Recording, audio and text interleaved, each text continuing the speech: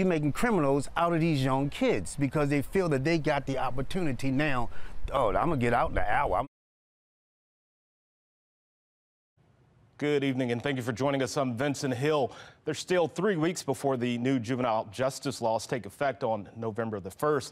The new law will expand probation and kids as young as 10 can be charged for certain crimes. But despite that date fast approaching, juvenile crime isn't slowing down. At this Canton Royal Farms, just after 1 o'clock Thursday morning, the store is being robbed. Suspects taking the register. Baltimore police responding to a robbery. Unknown weapons is going to be 4 individuals. Officers tracking down the suspects and arresting 3 14-year-olds, 1 male and 2 females.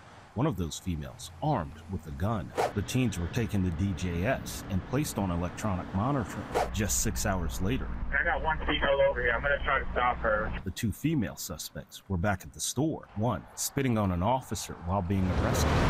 Police say the 2 females are responsible for several robberies. On the same day in Baltimore County, police arresting 4 juveniles for a rash of robberies and carjackings that spanned over a week. These kids is running wild. Mr. Pender is a lifelong Baltimore resident. I'm sorry. Somebody has to say it. Pender says over the last few years, the state's juvenile crime laws have done more harm than good. You're making criminals out of our kids.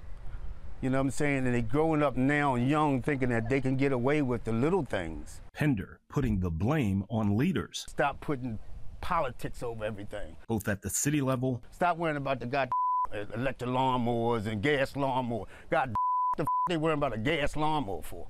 And you got kids out here doing this. And the state level. The governor and the mayor. I don't give a damn if he's 11, 12, 13, 14, 15, or 90. If you do a crime like they say, you got to do the time. As the new juvenile crime laws are set to take effect, Pender holding back the tears over the current state of juvenile crime. Got to be better. It's got to get better.